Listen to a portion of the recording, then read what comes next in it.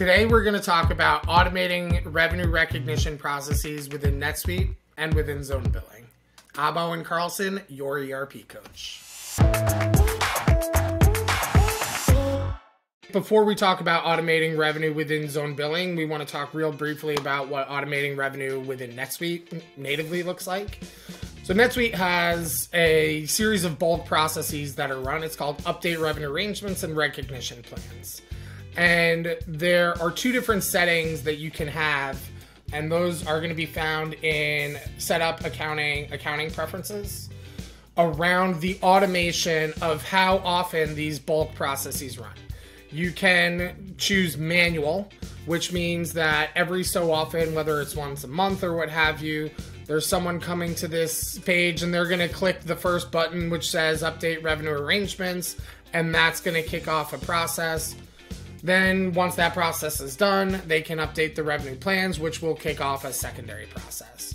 Now, if you want to automate that, under accounting preferences, there should be a section for advanced revenue management, and you can set your revenue arrangement update frequency to automatic.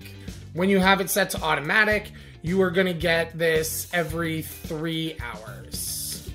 Within native NetSuite, the first thing that I think about around automation of revenue recognition is simply just automating the standard processes that create the revenue arrangements. Now within ZoneBilling, we have a similar feature. It's not an accounting preference. You do have to set it up, but you would go to set up automated processes, and you can create a new automated process, which we want to set up. Now, ZoneBilling has the ability to automate several different processes that are run in the application. The first thing that we have to do is select which ZoneBilling process are we going to be automating, and in this case, it's the update revenue details process. Now I need to give it a search, and this search is going to be a search of subscriptions. It could be, other types of searches if you want, but for starters, we just need to give it a population from which to run. And now it comes to setting a frequency and an interval. And in this case, we might say, I want this to run every 3 hours, much like NetSuite's process. We're going to start it today, and I can go ahead and click save. So now we've built an automation record. It is scheduled. It's running off of a search of active subscriptions. And what this is going to do is every 3 hours, this is going to pick up and run the update revenue details process. Now I can also come to this page if I want to see how this goes and run now. And I can, just like I come to this page and I can click this button and that will update the revenue arrangements. I could click this button and that will automate the zone processes that need to run to automate revenue. Now at this point, we're at the end of the beginning, right? Of answering that question. How do we automate revenue within ZoneBilling? For many people, is as simple as creating one of these automation records, identifying the population you want this to fire against. It doesn't need to have any criteria. This could be the full population, and the cadence or frequency in which you want this to run.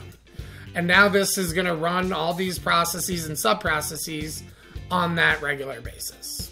It's important to make sure that your revenue is correct. And certainly, while you want to use automation as much as possible, there may be certain times where you want to insert some sort of review process or what have you. And ZoneBilling helps you have different places to do that as well. When we are setting our revenue configurations, we have the ability to set a default approval status on the revenue config. We recommend that the default approval status you have set to approve.